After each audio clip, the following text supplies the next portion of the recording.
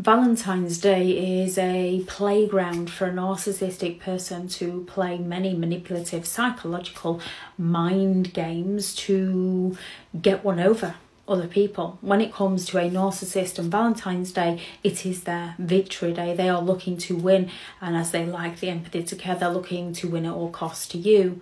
So when it comes to Valentine's Day, you can potentially be in the idolization stage of a relationship where it is pretty easy for them to go into a shop and pick up a card or order one online, find out the things that you like, or look at what their ex is like and sell you that illusion that you're going to have a lovely life together.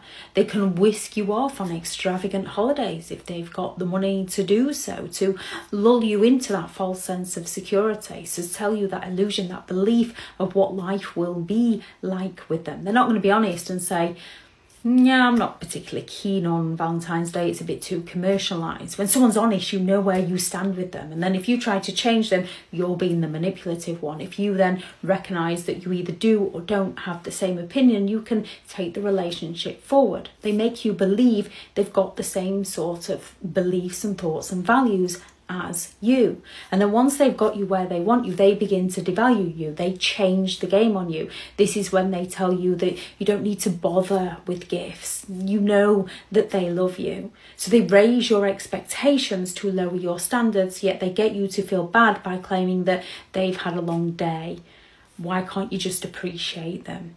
They've spent all the day at work, they've spent all the day at home with the children, and they slowly break you down into feeling like you can't speak up for yourself.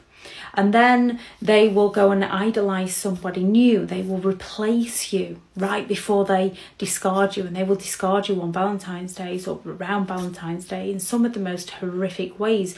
They might just start an argument. They might do something that they know irritates you, and once you go and speak to them, they get offended and say, I don't know why I bother. And that's their excuse to then not bother and love somebody new. And then they're going to plaster that new relationship all over social media to get at you and to woo the new supply.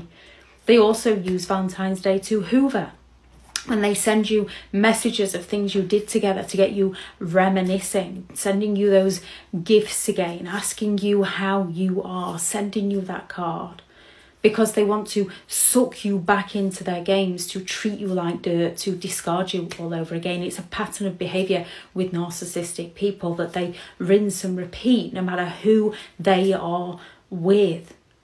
When it comes to Valentine's Day, go and treat yourself as you deserve to be treated well.